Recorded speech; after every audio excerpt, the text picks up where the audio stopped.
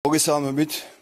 სახელმწიფო უსაფრთხოების სამსახურის ანტიკორუფციული სააგენტოს თანამშრომლებმა ჩატარებული ოპერატიულ სამძებრო და საგამოძიებო მოქმედებების შედეგად ჯგუფურად განსაკუთრებით დიდი ოდენობით ქრთამის აღების ფაქტზე სასამართლოს განჩინების საფუძველზე ზუგდიდის მუნიციპალიტეტის ყოფილი მერი ლაშა გოგია და ყოფილი ვიცე-მერი გია გულორდავა დააკავეს.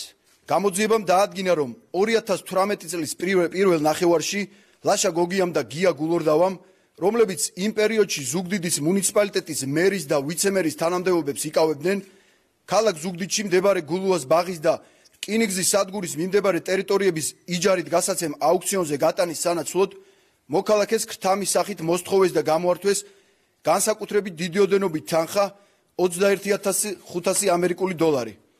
შეთანხმების მიხედვით 11,500 ამერიკული დოლარი განკუთვნილი იყო გულუას ბაღის იჯარით გადაცემისთვის, ხოლო 10,000 ამერიკული დოლარი რკინიგზის სადგურის მიმდებარე ტერიტორიის იჯარით გადაცემისთვის.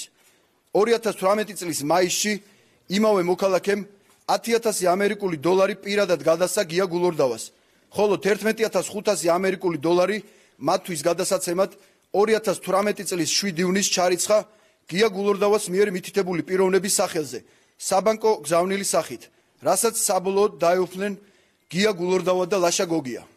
გამოძიება წინასწარი შეთანხმებით ჯგუფის მიერ განსაკუთრებით დიდი ოდენობით ქრთამის აღების ფაქტზე მიმდინარეობს საქართველოს სისხლის სამართლის კოდექსის 328 მუხლის მეორე ნაწილის გ ქვეპუნქტით და მესამე ნაწილის ე ქვეპუნქტით, რაც სასჯელის სახით ითვალისწინებს თავისუფლების აღკვეთას 11-დან 15 წლამდე ვადით.